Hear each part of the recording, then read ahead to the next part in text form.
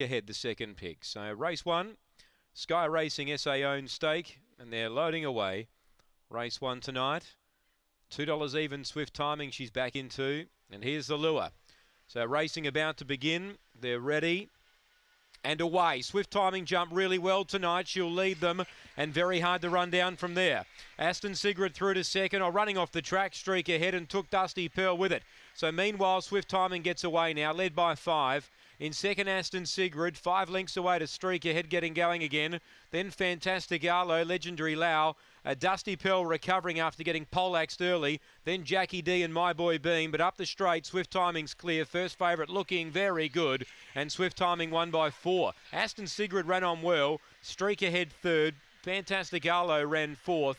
Then My Boy Bean, Legendary Lau, Dusty Pearl put a pen through her, forget she went around, and Jackie D last in, times around 29.90.